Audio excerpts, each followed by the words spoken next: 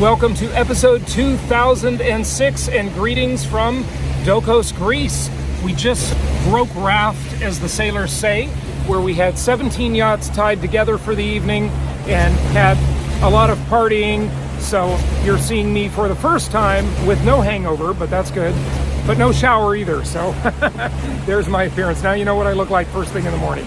Anyway, we just broke raft and we are now headed to the next location here on day 5 of Yacht Week, and a couple pleasant surprises on this trip. Number one, great weather. It's been cool and crisp in the morning and not too hot in the afternoon, so it's been very, very pleasant in terms of weather. And also, I got to tell you, maybe it's just a matter of the world and technology advancing nicely and quickly, but it has been such a pleasant surprise to see how good the internet access has been on this trip. I mean, many times along the route from the phone, 5G. Really, really amazing, pleasantly amazing. So it's been a great trip and it will continue. Today we've got part 2 with rental housing economist Jay Parsons, and got a lot of great comments on part 1. I'm glad you all liked that and found some great insights there. So we will continue with that today, and let's go ahead and listen in to part 2 on the rental housing economy. Your average mom and pop rental in your average affordable housing unit is not actually listed online where someone's surveying that rent, including it in a rent index. And so it's apples and oranges. I think what you have to be able to do is you don't track incomes at the time of renewal, but you can look at 2 things. One, you can actually, this is what we do. I think a lot of larger property managers, you want to look, and small ones, you want to look at what's the rent income for actual households in your communities that for the time of lease signing. And then you want to look at your rent collection, people still able to pay the rent. And on a national level, and in most markets, we're still seeing rent income ratios for new leases in the low to mid 20% range. And we're seeing rent collections in the upper 90% range. And so that's for the market rate side. It's more challenging in the affordable space. And so overall, it's a good story. Again, my concern though, is people who are not even in those numbers because they don't qualify to live in the units that are available. That's a good point. You said a lot of stuff there, and a survey like that that's comparing rent income ratios is almost doing it sort of the way the Housing Affordability Index does it, right? And there's a lot of flaws in that because, you know, it doesn't survey who's buying what house, and it also doesn't count foreign money moving into a market. And of course, what it really doesn't count is people in a market that are already there buying a house, moving up and trading their equity. You know, it just looks at median income, median mortgage payment, and that's very misleading.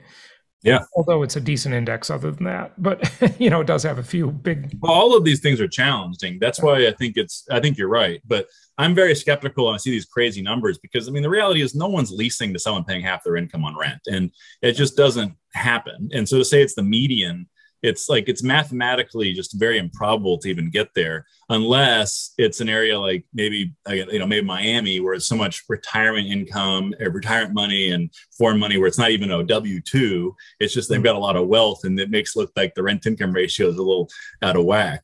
Fair enough. But yeah, you know, that's interesting because I just had a guy who wanted to rent one of my houses who's retired, doesn't have an income. Okay. Or, you know, a big income. And, you know, the rent for this property was fairly high. And I said, well, you know, what's your income like? And he says, well, I'll just pay you a year in advance. And I'm like, okay, you know. Yeah. He's got savings, right? Yeah. So income wise, he was telling me he wasn't going to qualify. Right. Yeah. But he has money. It's not a problem. Yeah. So, yeah, interesting. He'll take the year up front. Why not? So. Yeah, right. Yeah. What about the institutional landlords owning single family homes? I'm talking about most of our listeners and audience are buying single family homes, some apartments too, but mostly single family. And this has really been a change coming out of the Great Recession, how we've seen just a huge level of interest from the big money, the smart money in single family homes, buying entire neighborhoods, huge portfolios, tens of thousands of single family homes. Overall, though, compared to the rental market size, it's still a drop in the bucket, but it is bigger than it's ever been that I know of. Talk to us about that market, what's going on there, what your thoughts are for the future of it. Yeah, well, I mean, single family rental market is really seeing, I think, in some ways. I mean, just go back a little bit. Great financial crisis. Everyone's struggling with foreclosures and whatnot. End up, obviously, as everybody knows, we start to see some institutional groups move in and buy single family rental homes, and then since then, but they've continued to be a presence in this market. But even now, Freddie Mac did a study, I think, a year ago, showing that institutional landlords were, I think it was less than 5%, maybe a 6, I forget. It's low mid single digit percentage of the market. But they tend to be sort of an outsized, face of the market. And certainly, I think what we've really seen and now though is that they've gone to the sidelines too. I mean, rates are high. They're using debt also, and also home prices are still high. Now, if only one of those things were true, I think they'd still be active buyers. But the combination of the two has certainly, I think, pushed a lot of folks to the sidelines at the moment. Yeah. Yeah, it sure has. So they're on the sidelines. So we've got this very weird market in real estate. I've been doing this an awfully long time, and it's just really, I still can't help but comment on it because we have very low inventory. Yet there's been a lot of demand destruction with the interest rate increases. So we've got sales activity down by, depending on who you ask and where it is, they're talking about 23% maybe decline in sales volume. Yeah. But still, we have only about 1/3 of the inventory of single family homes we need to be normal. Most people would say somewhere around there. Yeah. Normally, with these massive interest rate increases we've seen, you'd expect to see a flood of inventory coming on the market, and you'd expect to see a crash. Now, we're not seeing that at all. I mean, still what I call the crash bros are out there hoping for a crash because they've, mostly missed the market the last 10 years and they want to get in. And they tend to be rather jealous people about that. But what do you think about that? I mean, what do you make of this type of market? Yeah, you're right. No, it's always kind of weirdly sick to me how many people, especially on social media, seem to be cheerleading a crash in the housing market and grand misery for half the population. I find that to be exceedingly bizarre. But it's sick. It's a sickness. Yeah, I'm glad they consistently are wrong. Not just for the rest of us, but also for the sake of our country's health. The fact that these people continue to be wrong. But I digress. Now, I think what's happening is that you read all the headlines and home prices and incomes and inflation and everything's really negative, and certainly consumer sentiment has even been weak the last couple of years. But the reality though is that by and large, always there's exceptions, that by and large the people have fared pretty well over these last few years in terms of incomes and jobs. Unemployment the lowest level in multiple decades. Wage growth has been consistently the strongest in multiple decades. Wage growth is part of inflation too. And oddly enough, the Fed, obviously there's reason for this, but ironically enough, the Fed even wants to see wage growth levels come down. So there's been a lot of people have more money, and there's very little distress in the home ownership market right now. Most homeowners are in good shape. They locked in at low rates. They're sitting pretty. Why are they going to sell? Their mortgages are affordable. They aren't paying 8%. They're paying 3 and 4%. So you have this kind of unique dynamic where homeowners are fine for now, and hopefully that remains the case. But they're not incentivized to sell in many cases unless they have to. Yeah, they're protecting part of their asset, which is the mortgage. Yeah. 25% of the country has a mortgage at or below 3%, 65% of the country has a mortgage at or below 4%, and 42% of the country has no mortgage at all. Yeah. How do you get distress out of that? I just don't see it happening. I mean, even if we see unemployment spike quite a bit, these people, number one, they could probably afford their mortgage with much lower income than they have now. And if they couldn't, I think they would still just beg, borrow, or steal to protect that mortgage and take on a roommate, Airbnb their house. Now that market's in distress too, but it's still there, right? They would just do whatever they could to make it work somehow. Yeah, and also too, it's we learned a lot of lessons from the GFC period. Obviously, it's like we don't see the same issue with ARMs. And ironically, that's more of an issue now in not all of it, but some niche of commercial real estate, the equivalent of that with short-term floating rate debt. but it's really not an issue in the single family market this time around. It's not like everyone's resetting to higher rates. And so, I think, again, barring some big shock, I think we're in pretty good shape. And even a big increase in unemployment. We were at double-digit unemployment in 2020 and still, didn't see the crash that people expected to see. Yeah, well, people are going to take issue with that. They're going to say, well, they put moratoriums on, all that kind of stuff. But even that, I'd be curious to look at the number. And the stimulus money helped too, don't be wrong. But, right. Again, the point being is unless you have a sustained shock, I think we'll be able to weather through. And I guess the other part of that too is most of these, banks are now set up to work with consumers much more than they did in 2008, 2009. I agree. Yeah. So they're going to do workouts, loan mods, and I think they're going to be more inclined to this time, not only because they're set up for it and they're mentally prepared for it, but also because, they're simply going to see that borrower has a good chance of making that loan perform if it becomes a non-performing loan, which now there's like almost none of those in the entire country. So, it's pretty much the only part of real estate seeing non-performing loans is the office sector. So, but most real estate is, and obviously residential, is in good shape. Yeah. So the office sector is seeing that. And, retail's been under a lot of pressure for quite a while with the Amazonification of retail, the retail apocalypse. But how about the apartment market, though? I'm hearing some pretty decent, amount of stress with, a lot of apartment syndicators being willing to sell like general partnership shares just to get funding. They took short-term bridge loans, kind of expected appreciation. What are you seeing there?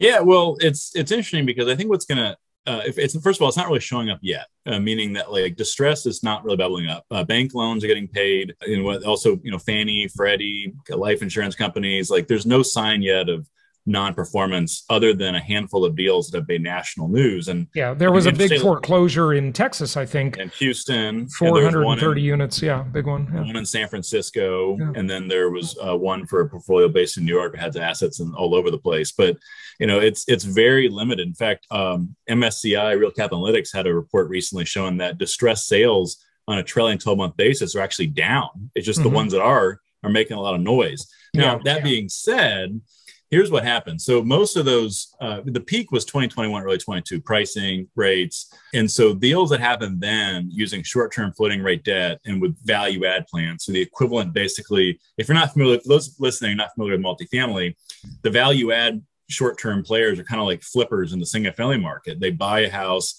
fix it up, and sell it at a higher price, or they refinance and cash out of it. So what's happened is that you're going to see some of these syndication groups, especially, who bought at those peak prices and aren't able to do the value add work, and also too are going to struggle at the higher rate when the 2 to 3 year term starts to mature, and so, or the rate cap expires. And so that timing really gets us to second half of this year and into next year. We will see more of that, but I've sliced this data lots of different ways. You're looking at, a lot of this is, CMBS or CDOs, and that's a single digit percentage of the market. Most Fannie and Freddie loans, that's half the market for multifamily. And most of those are long-term mortgages that, with very few maturing in the next couple of years. And so by and large, the market's in strong shape, but there's going to be a lot of noise coming from a small segment of the market. Do you see a lot more distress in the multifamily market, or pretty? Well, there's going to be some second half of this year, next year, but again, it's not going to be systematic. There's going to be pockets of distress among some segment of the market that bought at peak prices with short-term floating rate debt. But again, we're looking at a single digit. It's a relatively small piece of the market. Yeah. And furthermore, I'll tell you what, there's a lot of what's so-called rescue capital lining up for these deals. And so a lot of that's going to get worked out behind the scenes with preferred equity and mezz loans. Right. And may never even, you never even see it officially default. So there's going to be some of that. But you look at the overall health of, the balance of multifamily debt in our country, it's just there's not enough of it maturing next couple of years to be a systematic problem, barring a much bigger shock. Yeah, that's a good point. And we still have a housing shortage, regardless. Yes. Even with a big supply of new multifamily hitting the market, over, I guess, the past year or so. We've certainly all witnessed them being built in every city in America. So, but that'll get absorbed. I mean, how bad are those vacancies for the multifamily landlords? It's so bad that we're back to normal. It's so bad that we're back to normal. Yeah, I love it. That's a great line. We were at 2.5% vacancy this time, basically this time a year ago, and now we're at 5.5% vacancy. Oh, wow. And even it's the great thing about having a real estate or a rental housing portfolio, whether you own single family, assuming you have a bunch of them, or multifamily, is like you always have cash flow. It's not like office or retail where you have one company move out, you're at zero, sometimes or 20, right? A bad apartment complex could be 90% occupied. And so, right. I think it's really important to point out is, again, barring a big shock, the issue for multifamily, even for the syndicators you mentioned, it's not occupancy and rents. Like everyone has some tolerance built in there to see, some movement, even rents could go negative. But the issue is entirely related to the expense side of the ledger, and especially the cost of debt. And so that's why those with short-term debt are facing some challenges, and especially in places like Florida, where the cost of insurance is doubled or tripled as well. And that adds another layer of challenge to the expense side. Right. Yeah, it's definitely an issue, but overall, those expenses pass through to tenants because there's just no supply if the landlords can't pass it through. And that's ultimately what happens. The thing that hurts, though, is that 2-year adjustment period. There's always an adjustment period in every market and every type of market and every asset. And that's the part that really gets people. And you can't pass it all down at the same time. And again, especially for those that are in that situation I mentioned earlier, is if you are seeing increased vacancies, you can't pass all that down to the resident in a 1-year period. And so of course not. Yeah. It's going to be challenging for pockets of the market in the short term. But I think, again, long term, we need more supply. So it'll be the demand will be there. That's the nice thing. At least every investor knows that we need more supply. And if you have supply, the world is somehow going to want to rent it from you, or buy it from you. So that's good. You mentioned, of course, the office market, which is in major distress. COVID just changed the game as far as office and hybrid work schedules or completely remote work and so forth, and the move away from cities to suburbia. What do you think about the reuse? I watch a lot of YouTube channels about the reuse of shopping malls, converting them to housing, converting office buildings to housing. These conversions are expensive. I mean, I even wonder if they're practical at all, or it's just better to start over from scratch. But do you think we're going to see a significant supply of residential units come from conversions of offices, shopping malls, anything else? Well, I wish I can say yes, because I think those projects are always so cool. It's such a great, adaptive reuse is such a great concept for many, many reasons.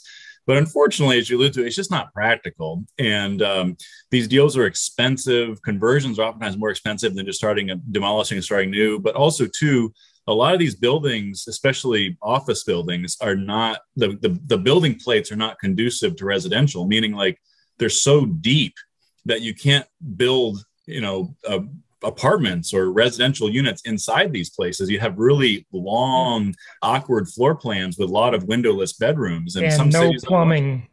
Yeah, you have to redo all the whole building, plumbing, electrical, all that kind of stuff. So it's a lot of drilling through concrete and building in new things. So it's just not easy. And the ones that do happen tends to have, usually, like a lot of times everyone pictures these in their minds, but the cool ones that we've all seen are usually associated with some sort of historic building tax credit. And, again, there's only so many deals that are really going to fit that profile. So we'll see more of it, but it's not going to move the needle in terms of overall housing stock, unfortunately. It's not going to solve the shortage problem. No. And is anything else a disruptive technology like 3D printed houses? Yeah. I know the answer. It's not, but, I'm just curious. No, it's not. But I will say, I think the answer is more all the above as opposed to, one thing. I will say it's Greystar recently, the biggest property manager in the country, they're working on, they have now built a factory to build modular apartments. And, it's great. I think the more we try different things and try to combat the cost of construction for new housing is worth trying. So I'm hoping that we can come up with some different ways that collectively help move the needle. Yeah, that's a good point. It's not one thing, it's a whole bunch of things doing this, that, and the other thing. It's great having you on, Jay. What else do you want people to know? What do you want to share as we wrap it up? Well, I guess the one last thing I would share is that as you introduced me, and I'm a big believer that rental housing is essential. It's important. It's misunderstood, and I think especially now when all the so-called, as you mentioned, like the crash bros and the housing bubble people, and you're starting to hear the same thing now for the apartment stock people. That everyone's excited to watch a crash of some sort, but it's the long term, as you alluded to, you said it several times, is we still need housing. And I think that for housing investors, especially if you have the ability to be longer term investors and you're not as sensitive to what happens the next year or two, given all the noise in the economy and whatnot, then you're going to be fine by and large for the most part. And housing is essential. And I think COVID reminded us of that. You could work from anywhere, you can shop from anywhere, but you can order food from anywhere. But at the end of the day, you need a place to live. Yeah. And I think that's a big tailwind for housing of all types. And that place to live has actually become more important if it becomes your place to work too. Yeah. So it's like doubly important now. So yeah, very interesting points. Jay, give out your website or Twitter or whatever you want. Yeah, well, you could find me on Twitter, just at Jay Parsons, and also I'm on LinkedIn. I post there a lot, and our website is realpage.com/analytics. We have a blog there. Our team posts a lot of articles there as well. Excellent. Jay Parsons, thanks so much for joining us. Thanks for having me, Jason.